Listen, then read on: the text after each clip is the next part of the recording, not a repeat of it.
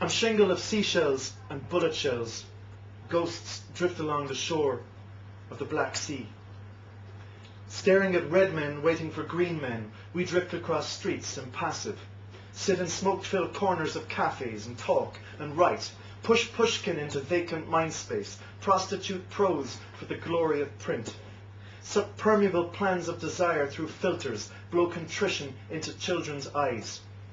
Retreat once more to Tamaphores, where drunken talk of a revolution spills from the Pussycat Club on some frozen backstreet.